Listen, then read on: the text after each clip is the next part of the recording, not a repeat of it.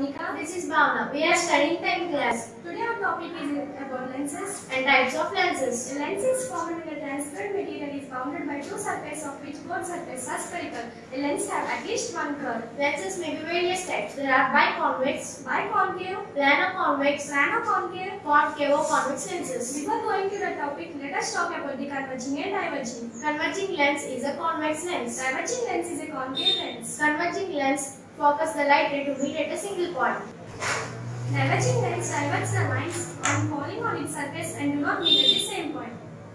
Coming to types of lenses. Lens is a two spherical surfaces bulging outwards. Such lenses are called biconvex or double convex lenses. It is thick in the middle as compared to the edges. The biconcave lenses is bounded by spherical curve inwards. It is thinner at middle and thicker at edges. So guys, today we discussed about types of lenses and lenses.